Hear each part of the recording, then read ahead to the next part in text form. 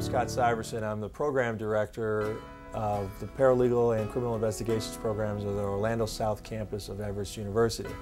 I'm also an attorney in the state of Florida. I've been an attorney since 1995. Part of the attraction for me to work at Everest is the hands-on learning and the unique environments we have. There's a number of places you can go for a legal education. We want ours to be one in which you leave here with practical knowledge that you can begin to use immediately. Very good. We've gone over all of the steps in order to get a document moved into evidence, and now we're going to actually try to do that ourselves.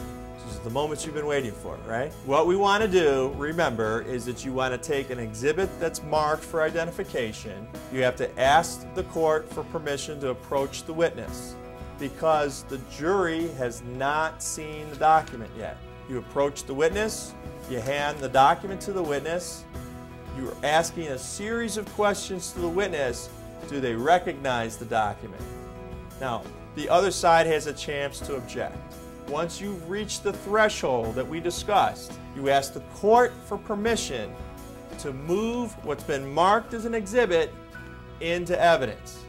You understand that? For more information about the paralegal program or other programs at Everest, please visit everest.edu.